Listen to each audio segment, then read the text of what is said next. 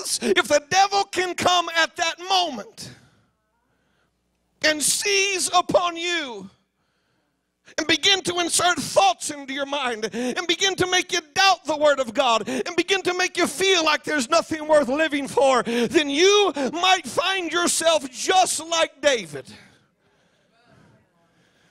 because of the voice of the enemy. Your heart is sore pained. Fearfulness and death has overwhelmed you. You feel the power of the enemy coming against you. It's overwhelmed you. And understand it, because the devil has this ability unless you get control of it. Are you here? Right there in the truck, by the authority of the living Word of God, I took authority over the lies of the devil. But if you don't get control of it, that devil will bring you to the place where David was, just wishing that you could escape the haunting torment that has been aching in your soul that nobody knows about. It's one of the things about suicide. It's almost taboo in the church. You can come up and share with somebody that you've been tempted to look at pornography, but you're not really going to tell anybody that you've been tempted to take your life. First thing they'll do is they'll march you down to Cox North and put you in there. Come on, somebody. They'll think I'm crazy. They'll never understand. I'm not going to tell them that I've thought about it. I'm not going to tell them that I have felt like taking my own life. There's no way. That's why in the church, this is what you would call a silent suffering. Nobody wants to share their problem. Nobody wants to answer an altar call like this. Therefore, the devil makes you suffer in silence, and you can never get any help because you're afraid to expose the way you feel.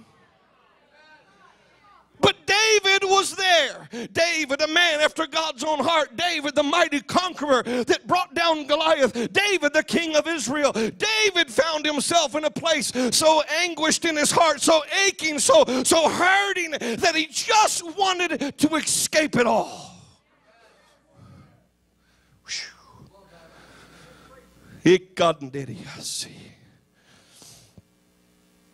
When you get to that place, the devil will seize upon you.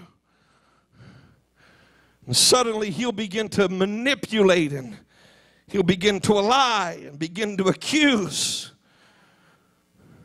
David in his torment, desperate, not knowing where to turn.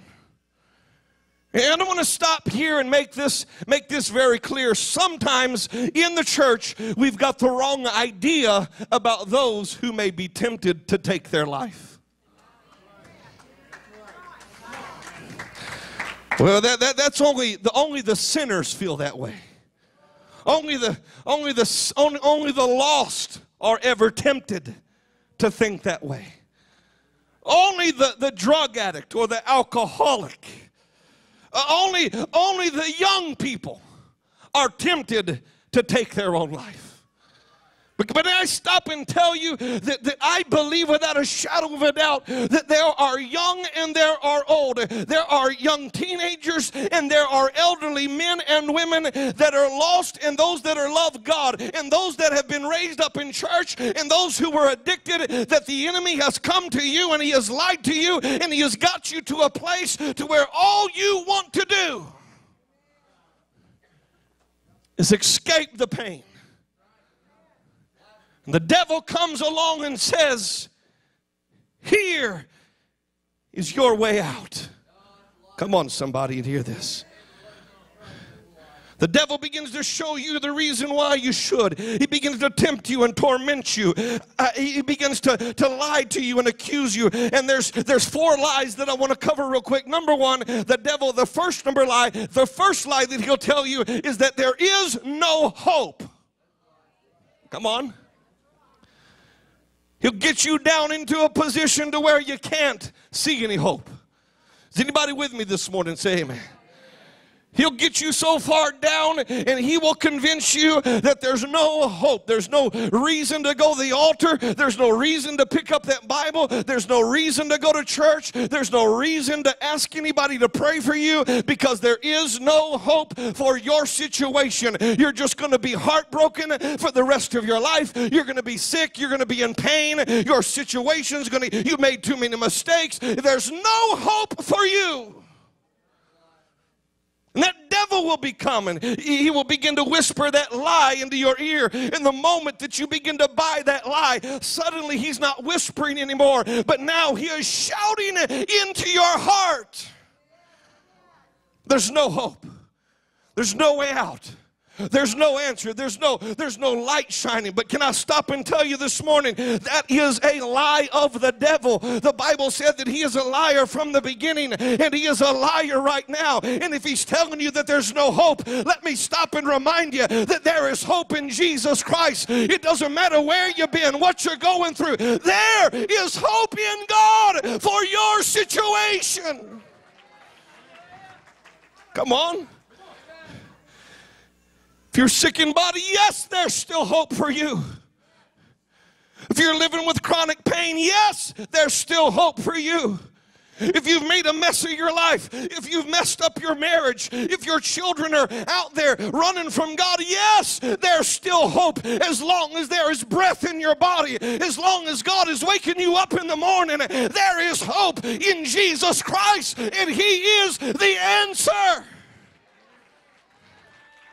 Come on, somebody. Number two, the devil will tell you that your life is worthless. So first of all, there's no hope. Now my life's not worthless. My life is worthless.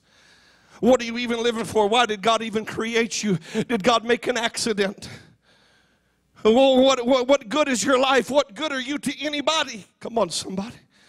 Somebody knows what I'm talking about.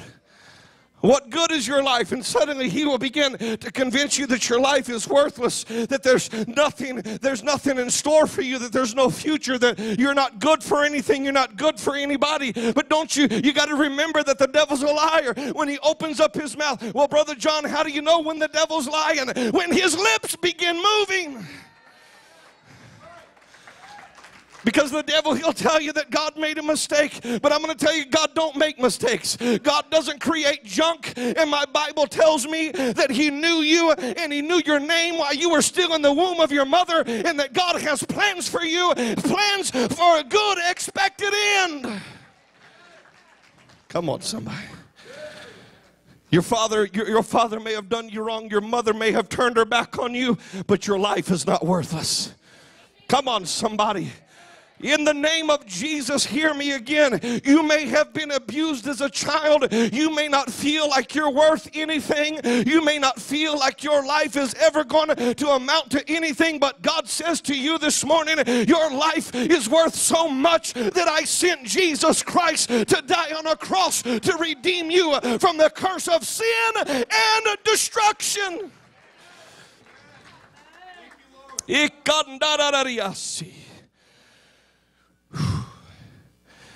And how many of you realize both of these lies, the sinner can hear them, and so can the saved. That devil can come to even those who name the name of Christ, and if he can begin to convince you that your life is worthless, if you begin to buy into his lie, if he can convince you that there's no hope. And I'm going to tell you, I've been beside the bed of many people in the hospital rooms who have ached and they've agonized and they've been in pain. And I've heard them before and they've said, Brother John, I just don't know if God's going to be able to do anything. But then I've turned around before and I've seen God work a mighty miracle in their life. I've seen God heal that dreaded disease of cancer. You say there is no hope. The doctors, they don't believe, but I still believe there's a God in heaven that's able to reach down into the miry clay and lift you up and put your feet on the rock, Christ Jesus. If you believe there's still hope, shout amen. If you believe that your life means something to God, say amen.